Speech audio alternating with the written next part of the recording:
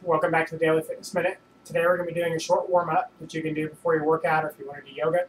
Basically what we're going to do is we're just going to sit on the floor. Sit any way you're comfortable. If you're comfortable with your legs crossed, you can do that. If you're more comfortable with your legs extended, you can do that as well. Whatever works for you. We're going to start by taking one hand down on the ground, take the other hand up, and just lean over, bending that elbow on the ground, and then take it up into the other side. And we'll just go side to side.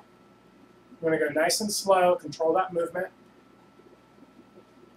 And then from there, if you'd like, you can add a little bit more movement. You can take that arm around to the front, kind of sweeping it around and come back up behind you and sweep it back behind you as you come up.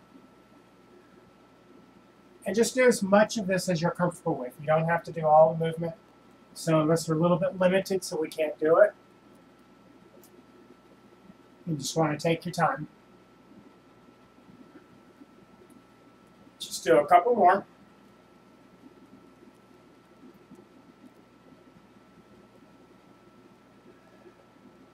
And that's it. You probably want to do that for a minute or two. That's a great warm-up to get everything moving in your upper body. Hope you liked it. Have a great day. Talk to you soon. Thanks a lot.